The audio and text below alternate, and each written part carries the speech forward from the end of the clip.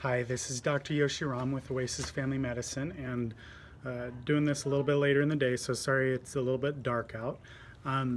Today I want to talk a little bit about gluten, and a great analogy discussed. I heard it from Dr. Tom O'Brien, and the way that gluten works in the system.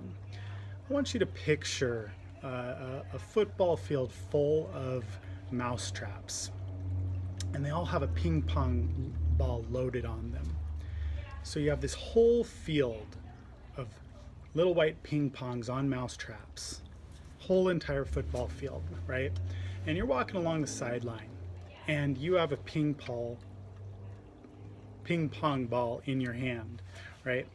And this is a piece of gluten, all right? You toss that ping pong ball onto the field, and it's going to hit one mouse trap and it's going to go pop, and then you have two balls in the air and it goes pop, pop, pop. And before you know it, within a minute, the entire field is just pop, pop, pop, pop, popping. And that's how gluten works in the system, right? It's a very inflammatory molecule, and just a tiny bit can really create a huge inflammatory cascade.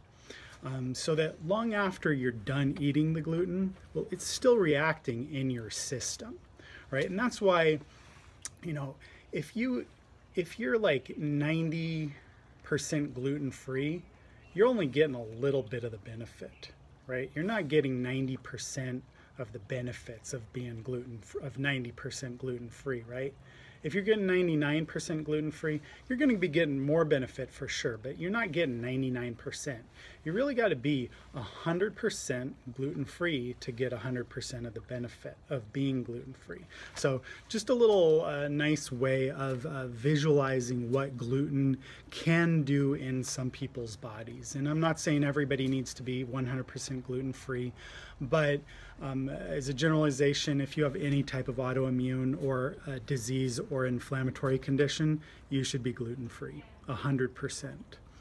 Again, this is Dr. Yoshiram, and just wanted to offer this tip. Feel free to pass it along if you find it beneficial. Thank you very much.